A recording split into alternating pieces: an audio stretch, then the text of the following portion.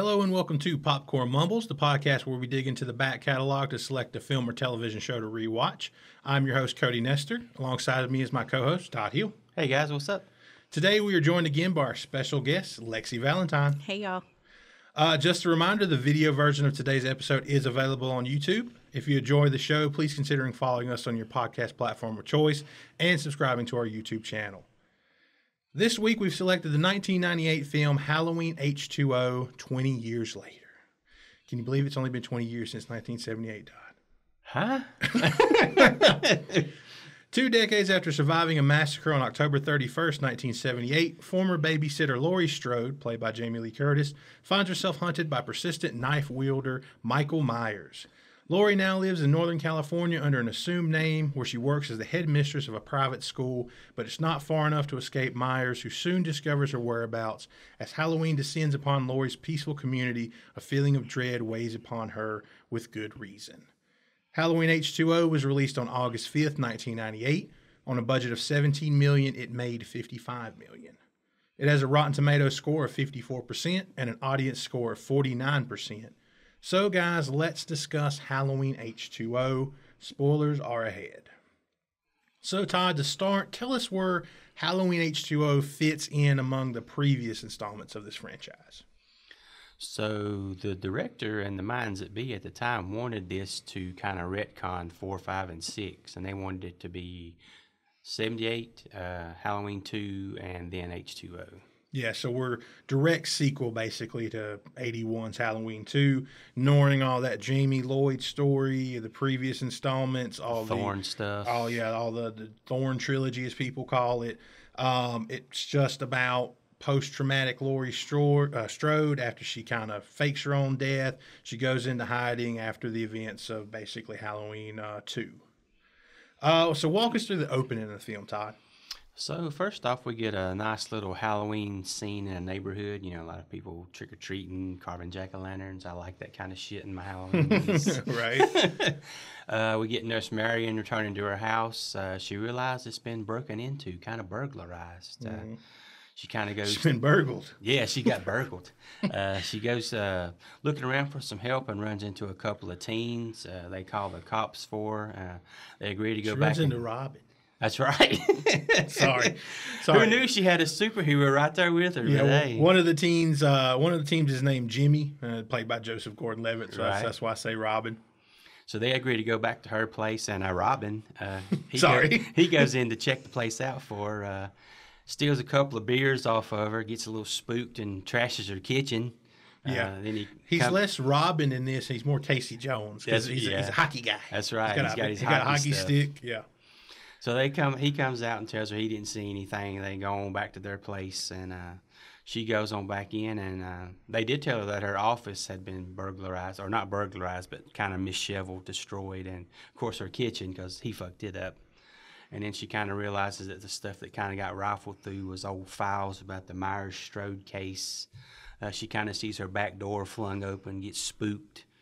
She goes back to find the teens at their house and finds one with an ice skate right through his head. Jimmy, JGL. Robin. Yeah. He's got an ice skate stuck in his head. It's killed off screen. Yeah. The other one is kind of just standing there waiting for it to show up before he falls over. Yeah, Tony. His other friend's named Tony. He was stabbed, and he's still somehow standing up. And then Michael shows up and just slits her throat. Was it?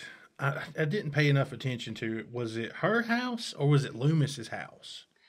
I believe, because she's like his live-in nurse at this point. Yeah, so technically he's passed away. Yeah, it was her house. That was my mistake. It was his house. I'm sorry. She was just like a kind of caretaker for him at that point. And the Michael broke in, I guess, not only he was looking for. He was probably looking for him, but he had already died. All of Loomis's files. He's probably looking for Loomis, but he finds all of Loomis's files and looking about what happened to Laurie and those kind of things. Yeah, my bad, guys. No, you're fine. I couldn't remember, honestly. I didn't pay enough attention. But like I said, we got Joseph Gordon-Levitt. He plays Jimmy. Some other people that show up. Bo Billingsley for a scene. He plays a cop. He's like one of the detectives that shows up after Marion gets murdered. I think his name is Fitz. You're not seen again in the film after the opening scene. during the opening credits, you get a voiceover of Dr. Loomis. It's not Donald Pleasance. It's actually voice actor Tom Kane. Don't know if you guys are familiar with him, but probably he's most known for he's got so many credits. He's done so many voice roles, but he is the narrator and voice of Yoda in Star Wars: The Clone Wars. Oh, okay. Yeah. He does a little like Dr. Loomis impression voiceover of like, I was with him for 15 years and all I saw was the dark in his eyes and he's a murderer. I'll never let him out. The good stuff. Yeah, that kind of stuff. The good stuff. So Lexi, we talked about it a little bit in my opening, but tell us what Lori's been up to since 1978. She has relocated to California. She has changed her name to Carrie Tate. Carrie Tate. Is that a reference to anything, by the way? I didn't look that up. It feels like it's like, is it Sharon Tate? I don't know.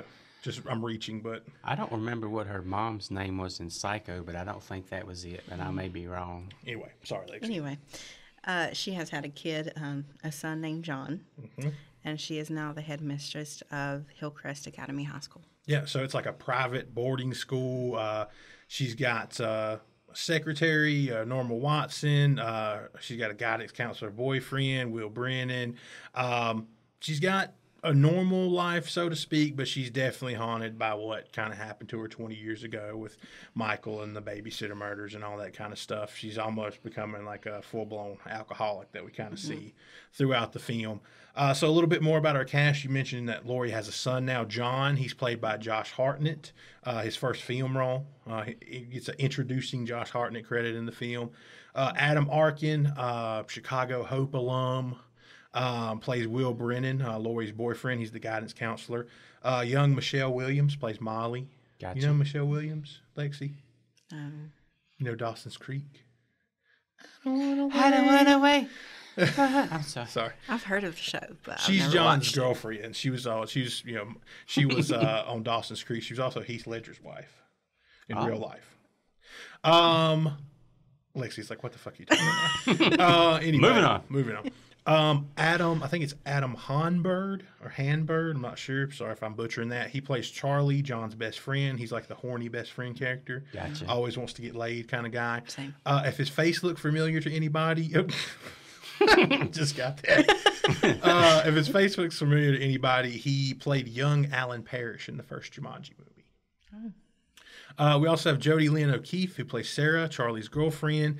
And, of course, we've got LL Cool J because it's the 90s. Yeah. And he plays Ronnie, the security guard, and also an aspiring smut writer. Yeah. What you call? Dirty novel writer. Yeah. Harlequin romance. Exactly.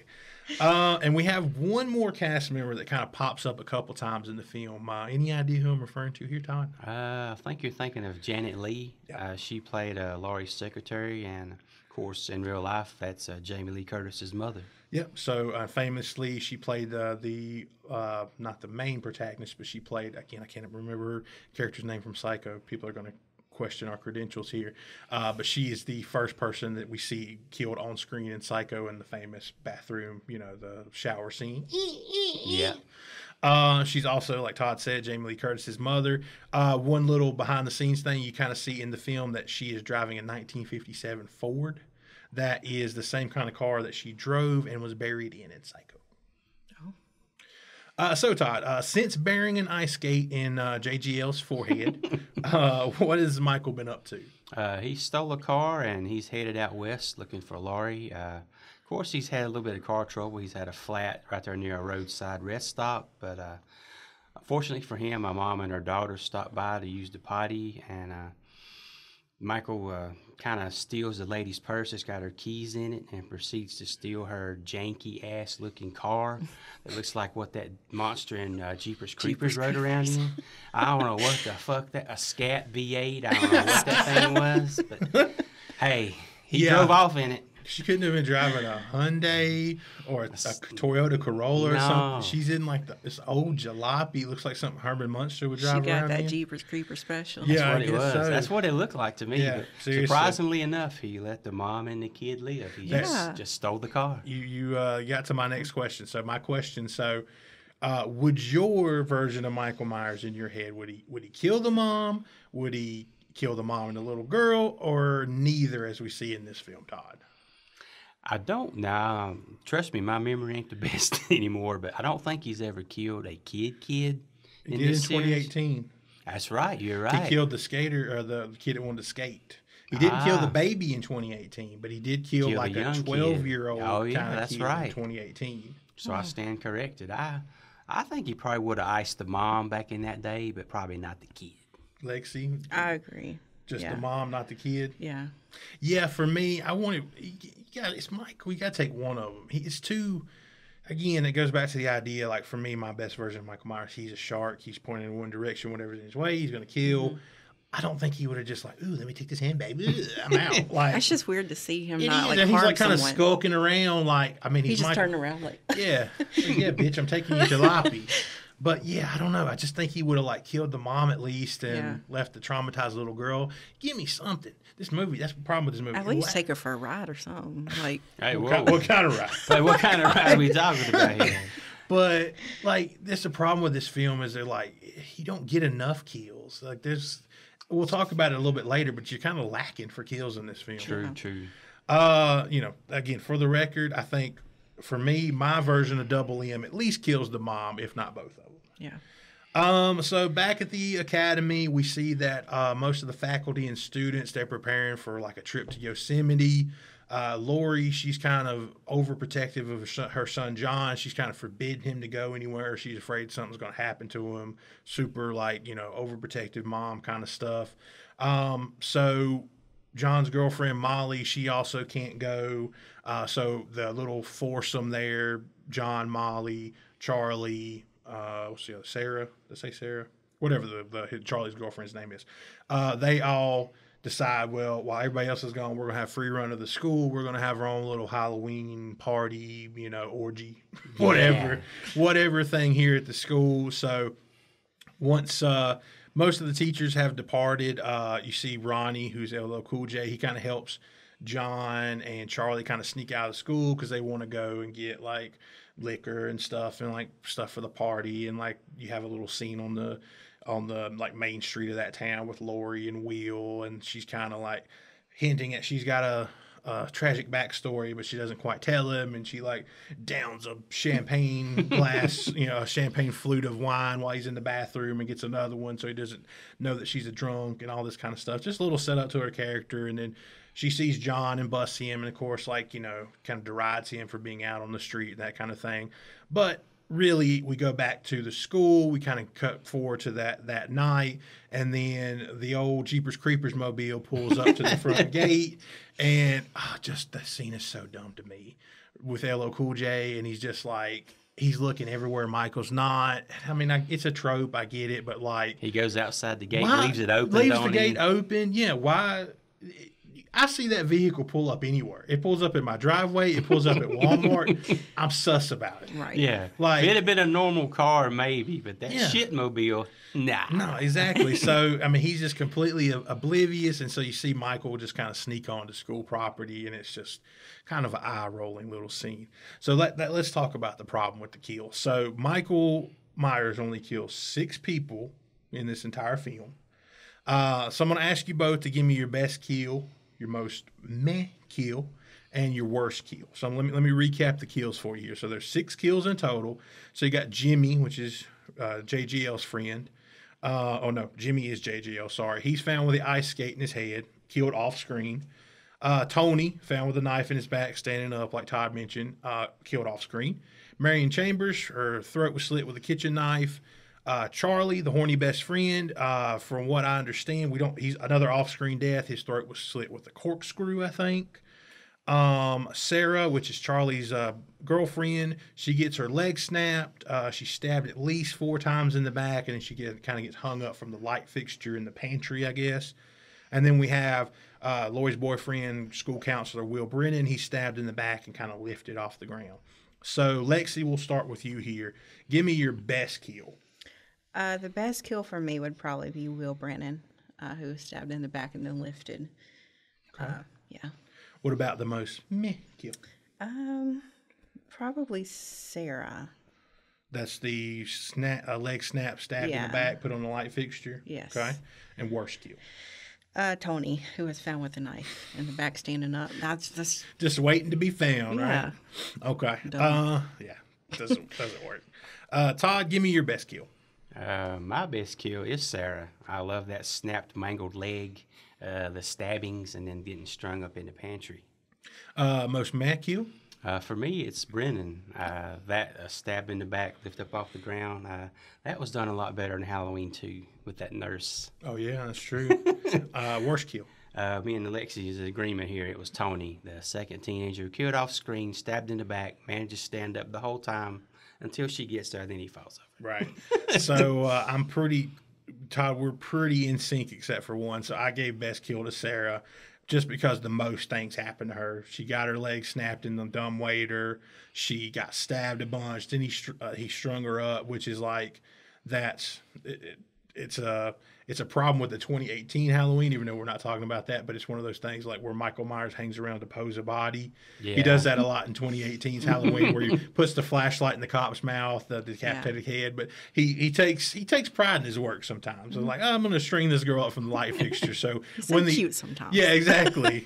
So when the other two find her, they're really going to shit themselves. Yeah. But Sarah is my best kill. My most mad kill, I agree with Todd, is Will.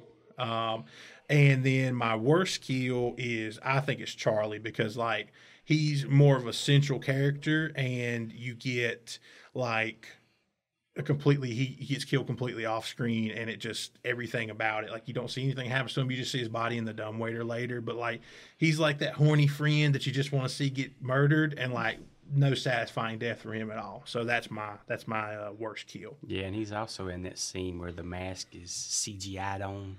Yes, gosh, that's true. Gosh almighty. That's true. More to come later. Yeah.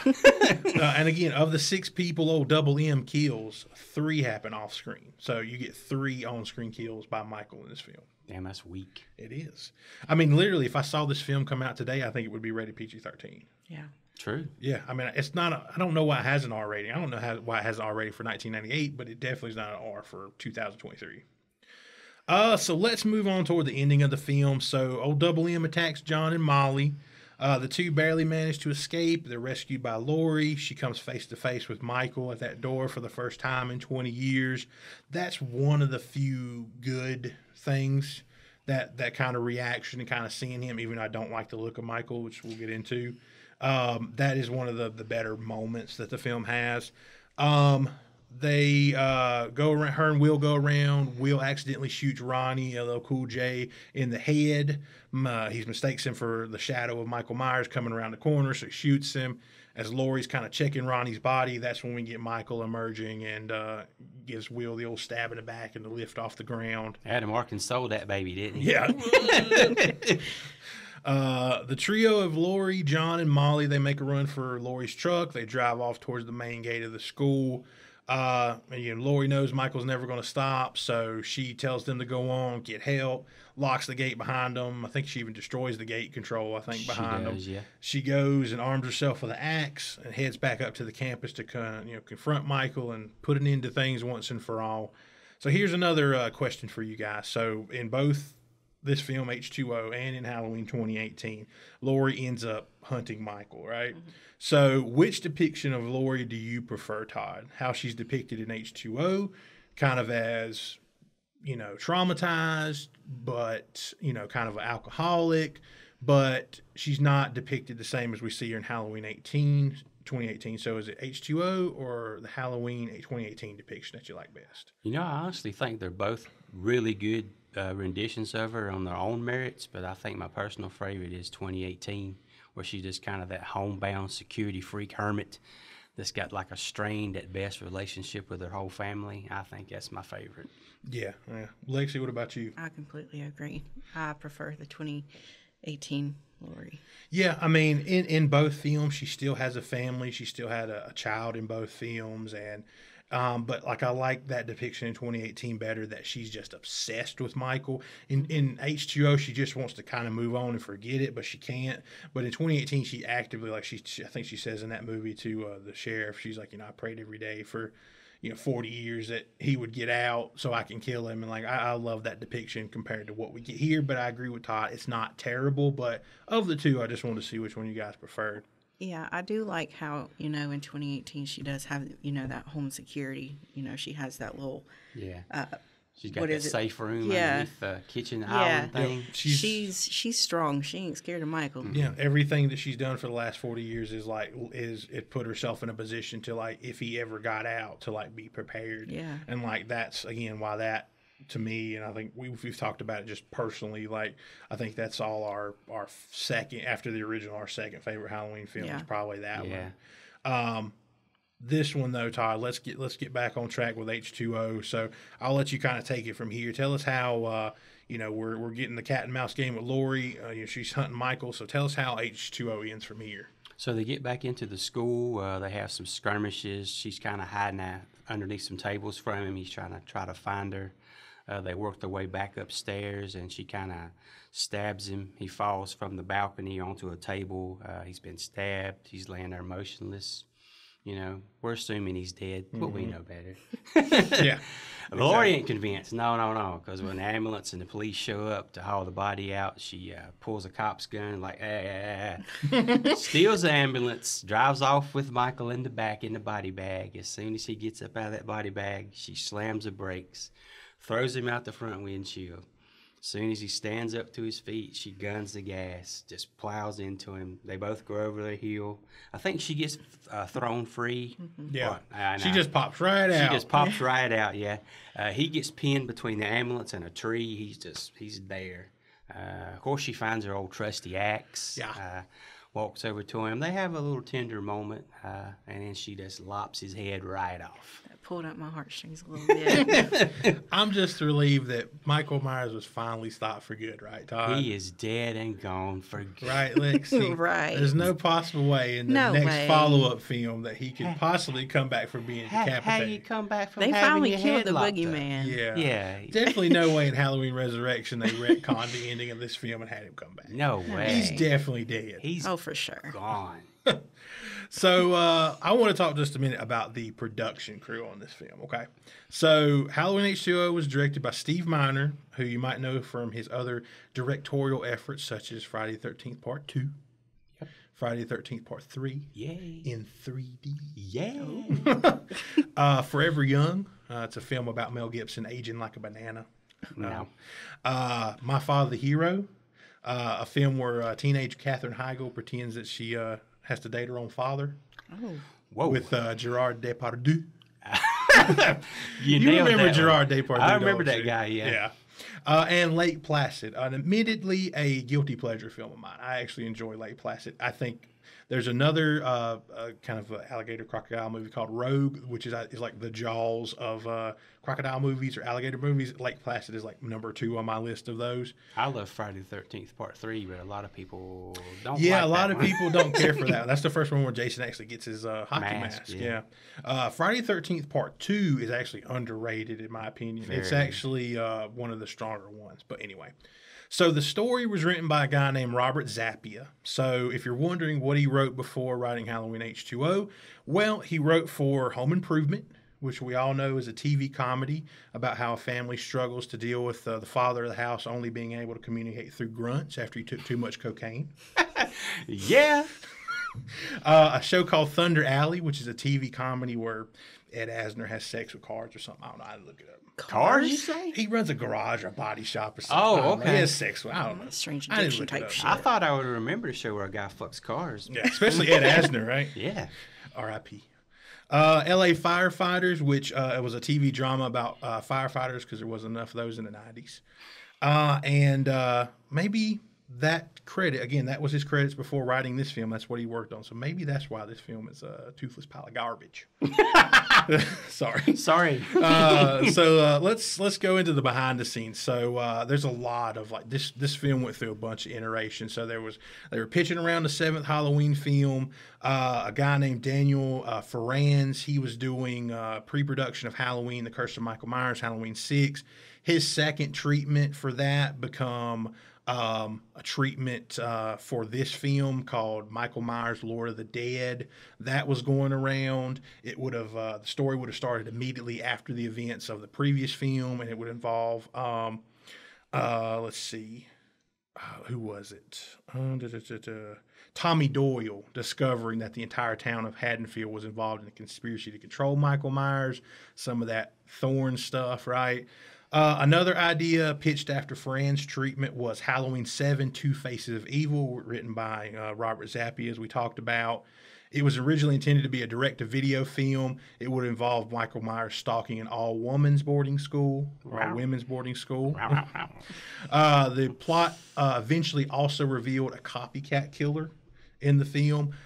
So Adam Hahn Bird, that we talked about before, who played Charlie, he stated at one point the idea was for him to be revealed as the copycat killer in Halloween H20, but that was a scrapped idea that they had that they didn't end up going with. The pitch itself was changed a couple of times, changing the title from Halloween Blood Ties as they involved Laurie Strode into the storyline before scrapping, I should say, the idea entirely. So the bottom line here, what I'm getting at, is a bunch of hack writers and at least one semi-talented writer, I would say, Kevin Williamson, who wrote Scream, right, Lexi's favorite, took a shot at writing the story for the 7th Halloween. It went around for years. A bunch of hack writers made treatments of it. And it was something, obviously, it's a moneymaker, for the Akkad family who produces them, so it was never going to go away. So it was just around for years. Jamie Lee Curtis originally wanted John Carpenter to direct and Deborah Hill, the original producer, to come back to produce.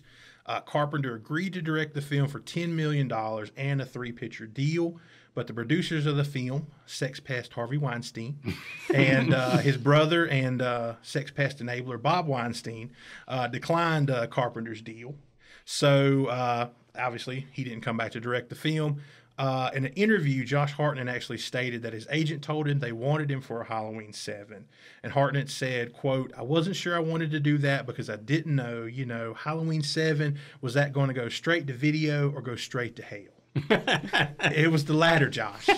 It was the latter. Some more stuff I had here. John Carpenter spoke about how the filmmakers for H2O had to grapple with the idea of Michael being Laurie's brother. John Carpenter admitted that when it came time to make Halloween 2, he was out of ideas. So one night, late night, 6-pack of beer and a typewriter, he said he decided to make Michael Laurie's brother. I understand why he did it at the time, but it's an idea that I personally don't care for. Todd, what about you? Brother or no brother? How do you come down on that subject? I've never cared for it either. And you didn't really need it in Halloween 2. I mean, it picked up right after the original ended. And, he's making his way around. He goes into the other Making my way down. Sorry. But, there's a part where he kind of goes downtown and that kid walks by with the radio and he hears about, I think Laurie being taken to the hospital or one of the victims being taken to the hospital. So he could have knew she was there without all that other stuff. Yeah, or, even he just ends up there just because he's Michael and maybe he goes there. Maybe he's smart enough to go. Maybe he was shot 6 times at the end of the first one. Maybe he goes and tries to go to the hospital and patch himself up or something. But yeah, I understand why he did it. He was out of ideas. He admitted it. To make the movie, he had to have a reason for Michael to continue to go after Laurie because obviously they wanted to bring Jamie Lee back. So they're brothers and sisters. So what about you, though, Lexi? Brother or no brother? Where do you come down on that? Brother. Wow. Oh. Yeah. Oh, okay. Why brother?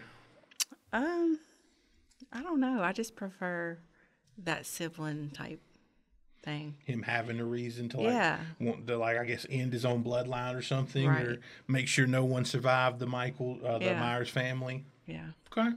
Fair. Like I said, me personally, not big on the brother angle. That's one thing I give Halloween 2018 credit for is just ignoring all the other films after the original. I think that's the smart decision. There was also some issues with the music of the film. So in addition to everything else going on. So a guy named John Ottman did the score for this film. So director Steve Miner, he wanted a Hitchcock kind of approach to the music. So John Ottman, he delivers the final score, and it was felt that the score sounded like it was for a different film entirely. The production team, they flew in Marco Beltrami in to redo as much of the music as they could in the 5-day window that they had to do it.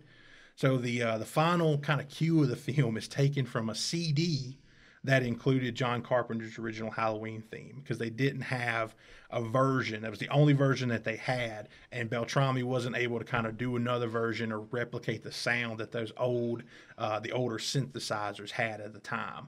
So they actually, that last where Laurie chops Michael's head off and you hear the Halloween, the original Carpenter's theme hit, it's ripped from a CD. Wow. Yeah. Okay. Yeah, exactly. They actually had to remove 17 frames from the last shot of Jamie Lee Curtis just kind of standing there to make it sync up to John Carpenter's original track. Oh, wow. So last note I had, and this kind of ties into some of the things that went on behind the scenes. So I mentioned it earlier. So I want to know how you guys felt about how Michael Myers looked. I think he looks like ass. But Todd, what do you think? How do you think he looks? I would agree. I mean, it's first of all, I don't think whoever was that portrayed him did a good job of capturing the mannerisms, and you know that's been a difficult thing off and on in this series. But the mask was just all over the place. There's that one scene where it's hot, like a hot garbage CGI shot. Mm-hmm. There's distant shots where it looks like white paper mache. Mm-hmm. There's I think it was a Stan Winston for ones for close-ups. It's Yep. passable at best. Yeah, there was I think they shot originally with they call it the K&B mask. There's a great documentary called I think Halloween H20 Blood is Thicker Than Water, where they talk about the mask that they use. They use like a company like a K&B mask, which is the director wanted it to be like ghost-like. They called it the Casper the Friendly Ghost mask because it was featureless and looked very ghost-like, and it can be seen in some faraway shots, I think they say. Mm-hmm. And then that didn't work, so I think they had a shot or two with the Halloween 6 mask, and then they brought in Stan Winston to do a version of the mask, which I think is the mask that you see in the close-ups, you said, right? Where like, you know, the kind of at the door and those kind of things. And like, so like they went through a myriad of like different masks because that's one of the problems with this film was there was too many cooks in the kitchen. Like everybody had a different opinion. The director wanted this, the producers wanted it this way, you know, all kinds of stuff like that. But Lexi, what did you think about how he looked in the film? He looked awful. He looked like a damn freak. Like the hair. Yeah, that hair was just he looked like Beans from Even Stevens. I don't know if you guys know what I'm talking about, but like, yeah, like his hair looked like he stuck his finger in a light socket sometimes. Like, yeah, like he looked like Doc Brown from Back to the Future. Like, it's just, like, I don't know. I think he had the decent build, but like Todd said, the mannerisms weren't right. Mm-mm. The mask was off. Like, the mask was awful, and it got even worse in Resurrection. Like, I don't know if you guys have seen that movie in a while, but I looked at some clips of it, and like, that's where, like, I guess the mask where Michael got his eyebrows done, because they're, like, drawn in. But, like, it's just a bad look, and it just doesn't fit. Among the other, that's a problem with some of the other Halloween sequels. Halloween 4, I always felt that guy was too small, and the mask was a little too clean. Mm-hmm. Like, that was another problem with this movie. The mask is a little too clean. Christ almighty, it's been 20 years. If it's the same mask, it's not going to look that good.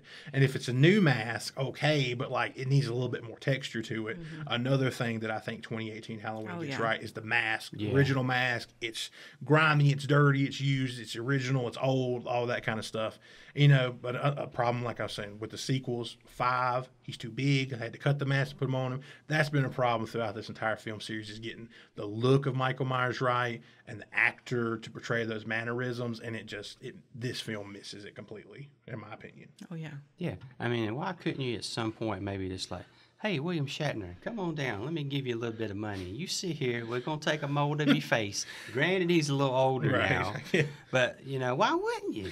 Wouldn't you? Something. I mean, none of the masks, like I said, in that documentary that I looked at, none of the masks looked good. Like, it was just, I don't know. Again, there was too many people with too many opinions. There was not a clear, concise person to steer the ship that had enough either experience or you know, backbone to say, no, this is what we're going to do, for everything from the music to the decisions that were made. There was an idea bandied about during the filming where they originally wanted Michael Myers to pick up the gun that Will used to shoot Ronnie, and him to use the gun. And that was something that Mustafa Akkad, the producer, the oldest producer of Halloween, he stepped in, thank God, and said, no, Michael, you can't have him use a gun. There's actually a part in the documentary where they talked about they tricked him during filming, the part where Michael is stalking Laurie on the tables. The guy playing Michael, he like drops the knife and pulls the gun out. And he literally, the producer's like, you got me. But that was literally an idea somebody had on this film. It was like, we want Michael Myers to pick up the gun and come after Laurie with a gun. Right. So that just tells you the brain trust that was working on this film. So shitty. Yeah. So let's go on to any final thoughts, review scores. Again, we rank films on a 1 to 10 scale. Starting for 1, the ranks are torture. 2 is awful. 3 is bad. 4 is subpar. 5 is mediocre. 6 is decent. 7 is good. 8 is great. 9 is amazing. 10 is a masterpiece. Todd, give us final thoughts and your review score for Halloween H2O. I think that this movie had some good intentions. It had some good ideas. I like the Lori faking her own death, taking on a new identity. The trying something other than Haddonfield. Going out to California, private school, confined space, confined area. But I think this is one of the two. This and Halloween 3 is the only two Halloween films not set in Haddonfield. But the big thing is when you don't get Michael Myers right, you've pretty much shit the bed before you started. That's why I give this movie a score of 5, which on our scale is mediocre, and maybe that's a little bit too high. But I tend to, go a little easy on my slashers because I love them. Right. But there's some good concepts here, but it's just poor execution. Gotcha. Lexi, give us your final thoughts and review score for Halloween H2O. This movie is okay. It's not one of my favorites. It's not one that I would sit down and be like, oh, I want to watch Halloween H2O. There's not a lot of kills. I wish there was a lot more. That being said, I will give this a 4 out of 10, which is a subpar. Okay. So for me, Halloween H2 is it's a nothing burger. It's too many cooks in the kitchen. Led this film to have no style, no substance, and it was scared to kind of take any risks. It's an underwhelming finale to the 1978 original and the 1981 sequel. So for me, I give Halloween H2O a 4 out of 10, which ranks it as subpar. So Todd, tell everyone how they could find us and stay up to date with us on social media. We are at Tailcapes on YouTube, Twitter, and Instagram. Tailcapes Podcast on Facebook. You can also email us at tailcapespod@gmail.com. Also, if you're so obliged, leaving us a 5-star review on your podcast app of choice really helps the show. Popcorn Mumbles will return next week. We want to thank you so much for listening. Until next time, bye guys. See ya. Bye, y'all.